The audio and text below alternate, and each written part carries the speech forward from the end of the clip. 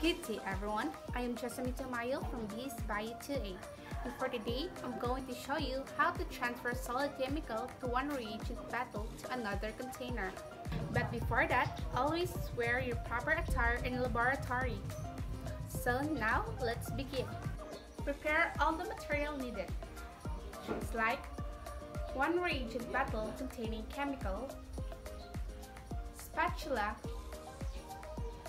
and container. Step 1. Read the label twice to avoid confusion and to know if the chemical is exactly what you need. Step 2. Remove the cover from the reagent bottle.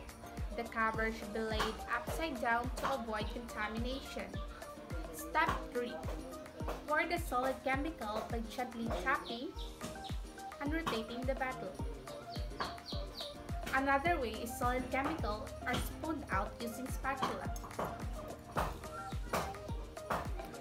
Always remember, you can never turn any excess chemical to the bottle as it contaminates the entire chemical.